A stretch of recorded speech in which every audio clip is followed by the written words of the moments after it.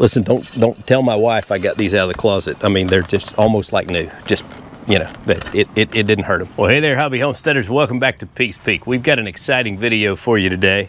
I'm Lucas. We're sharing our hobbies here on 38 acres in eastern Kentucky. And today, we're talking about tractors and lift capacity. Now, I've been talking about lift capacity on this Kubota BX for a while now because I'm getting into more and more hobbies that require heavier lifting. In the past, we did an upgrade where we shimmed the hydraulic pressure relief valve and raised the pressure on our tractor, but I never put a number on how much we increased the lift capacity. Today, we're gonna fix that, and we're gonna find out how much of a difference it makes. So I'm gonna start out and check and see where my pressure is set right now, because it's been a little over a year since I did that. And I wanna see where it's set right now, and I'm gonna back it back down to what it was stock, which was 1750 PSI. And I think I had it set at 1950 PSI when I worked on it before. So today when we're finished, I probably will set it right at 2000 PSI, and we're going to do some tests at those different ranges and find out what a difference it makes. Stay with us. Now, if you are interested in testing your own pressure, or if you want to shim your hydraulic pressure and raise it, you're gonna need one of these gauges, and you can get this fluid-filled gauge off of Amazon for like 15 bucks. I'll put a link down in the description to that. And you don't have to buy one with the hydraulic coupler on it, especially if you have the backhoe, because you can steal a coupler off your backhoe and borrow it to run this test. And that's what I did. I just took the female end and put on my gauge, and we're ready to do our test. Now, I have done this in the past, and I figured out that the easiest way to run this test is to connect right here on the back to this pressure gauge. If you have a BX 2380 or 2680 or whatever, and you just have a front end loader, you may have to do the test on your front end loader hydraulics if you don't have the rear hydraulics for the backhoe. But if you've got a BX 23S, you can just test it right here, and we'll see the pressure as soon as we fire this up.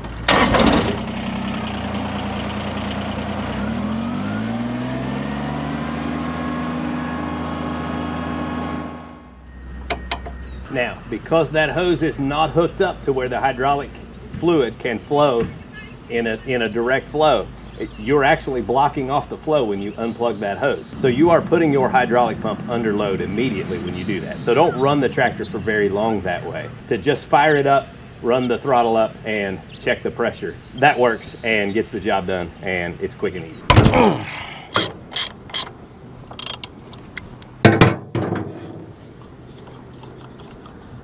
Now, when you take this out, this is what you get. Your spring with this sealed, this cap with an O-ring on it. You take the spring out, and this washer right here is what we added in order to raise our pressure. So we're gonna leave that out and put this back on and check our pressure and see if it's back to stock, and then we'll start doing our tests.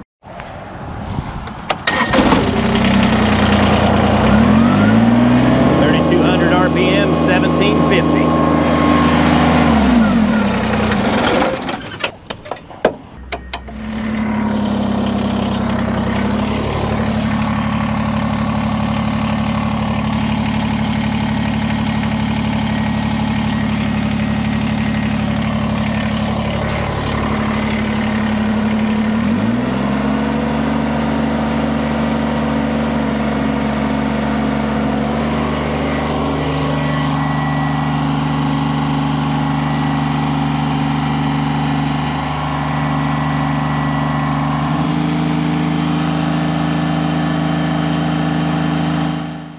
All right, guys, so baseline, we hooked directly to the back of the truck that's got a load of gravel in it, so there was no picking it up.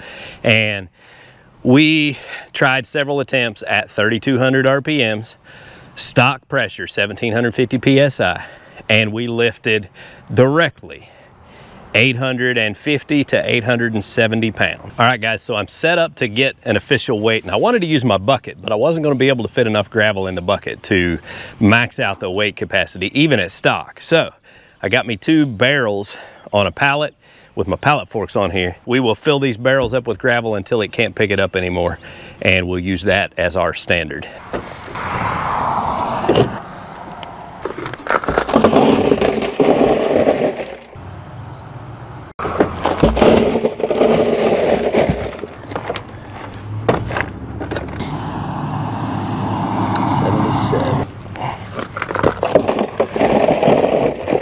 We're up to 623 pounds in our barrels on a pallet.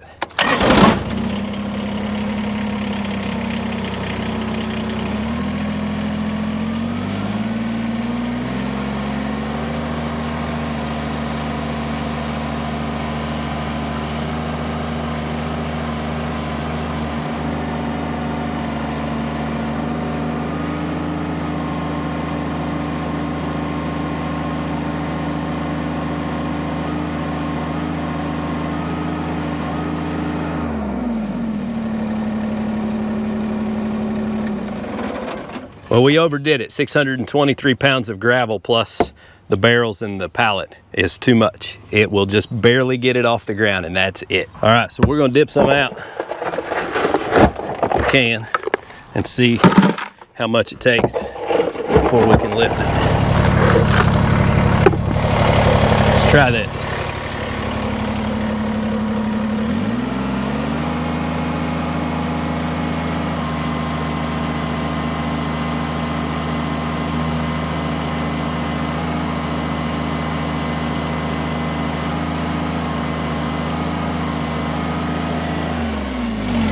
I'm gonna call that a lift. We got it far enough off the ground you could move it. You could do work with that. So let's weigh it and see how much we got.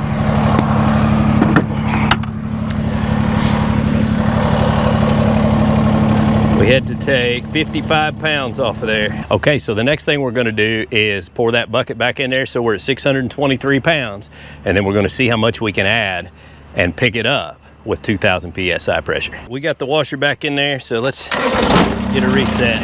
2,000 PSI, 3,100 RPMs. All right, so we were seeing just over 2,000 PSI when I cranked it up to like 3,300 RPM. So at 3,100 RPMs, it's 2,000 PSI. That's about where I want it. Now, I will tell you, the cap on that spring, how hard you tighten it, it also adds pressure to it. So you want to not just trust the shims, but check your pressure again after you're done, because I tightened it a little harder this time, and that's why I was getting like 2050 PSI or whatever. So just keep that in mind. All right, we got 86 pounds there. So right now we have an extra 141 pounds on it over what we lifted with the stock hydraulic pressure. So let's try it out.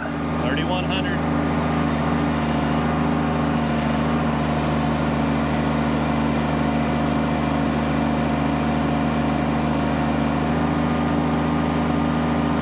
We lifted 568 pounds with the stock PSI of 1750, and it lifted this 709 easier than that. So we're gonna put another bucket full in there. It'll be about another 75 or 80 pounds.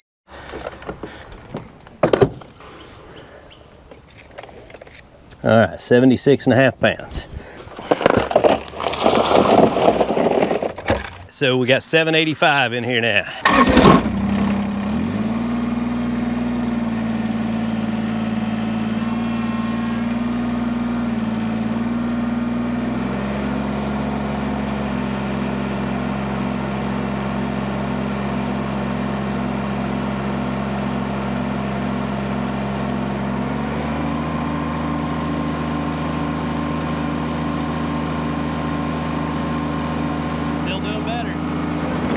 All right, guys, I'm literally gonna put another 15 pounds in here so that we do 800, and I think that's gonna be the mark that we're gonna get with this. So.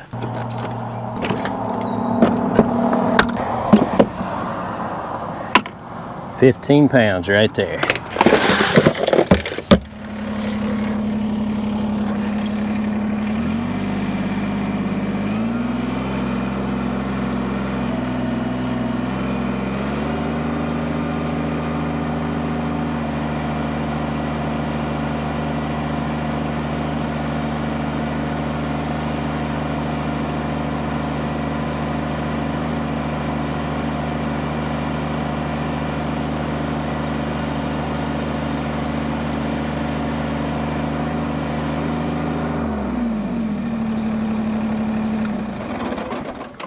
The final results of the actual real world lift test were we lifted 568 pounds of gravel inside the two barrels on a pallet on our pallet forks at 1,750 PSI. Raising it to 2,000 PSI, we lifted 800 pounds even worth of gravel in our two barrels with the pallet forks. I set my RPMs at 3,100 PSI the second time so that I would be right at 2,000 PSI to give you that baseline so you know what to expect.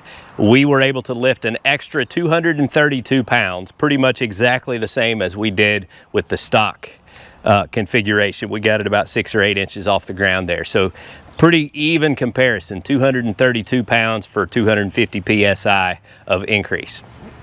I'm pretty impressed by that. That's real world. This is what we did. I showed you the gauges, I showed you the weights, and that was the difference that it made. Now what that means for you is if you increase your hydraulic pressure by 250 PSI to 2,000, you're basically overcoming the weight of your pallet forks or your bucket so that you can lift that much extra. My pallet fork setup, my buckets, they're all somewhere right around the 200 pound range. That kind of gives you an idea of the difference.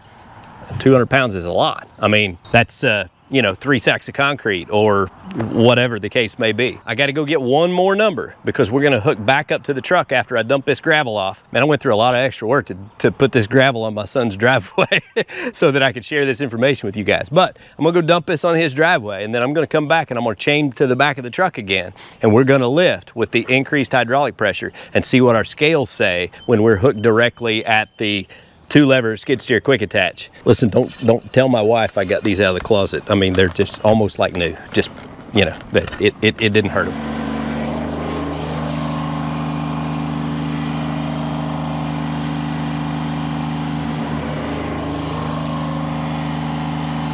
All right, guys, well, that was a real fun experiment that shows the real world difference that you get from more hydraulic pressure. Hooked to the back of the truck, we increased by almost exactly 300 pounds. Now that's pretty much pulling at the pin.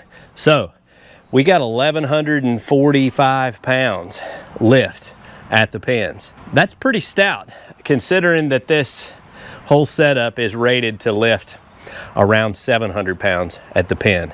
It's a very capable machine, and if you want to take on the risks, you can make it even more capable by adding lift, shimming your hydraulic pressure. I have another video that better outlines the whole process of shimming your hydraulic pressure, and I'll leave a link to that in the description, and I'll tag it at the end of this video so you can check it out. But today's video was about putting a number on it, and we got a real world number and a lift at the pin number to go with it. Hope you guys enjoyed today's video, and I really appreciate you watching. Till next time, get outside and enjoy God's creation. It's beautiful out here. Y'all have a good day.